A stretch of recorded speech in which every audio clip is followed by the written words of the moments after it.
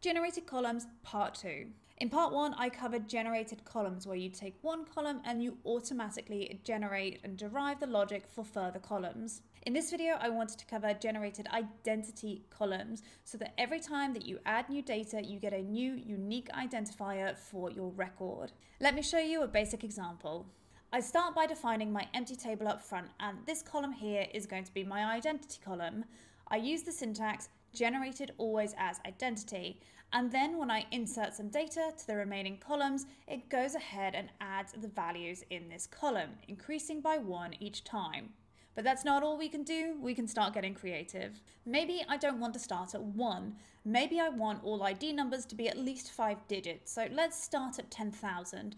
But maybe, for whatever reason, I want the number to go up by 10 each time. I don't know why. Just pretend. And when we look at our data, we can see it's done exactly what we asked. But something else different about this was that it's generated by default, not always.